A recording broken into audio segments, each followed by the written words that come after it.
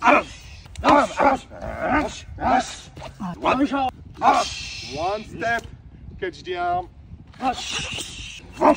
My normal reaction will be to come over here. We saw on Sunday this, okay, which is much more efficient and easier, but it's not natural. This one is natural. I'm out of breath, I come over here. Sometimes he can choke me that way, which is good. Problem will be when he get close. Here, he bend his arm, okay? Here I don't have a lot of possibilities.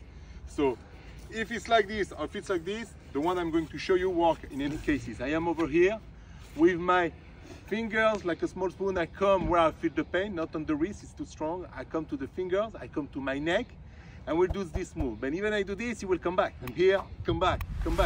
So I must attack in the same time, okay? I do this. One more time. What will be the angle? It will be one. I am over here. I keep his hand stuck to my chest, and I will move that way, okay, to his shoulder. I'll go there.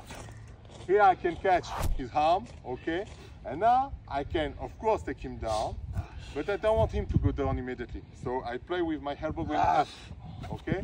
So now I come over here and take him down. One step, catch the arm. This angle. I'm over here.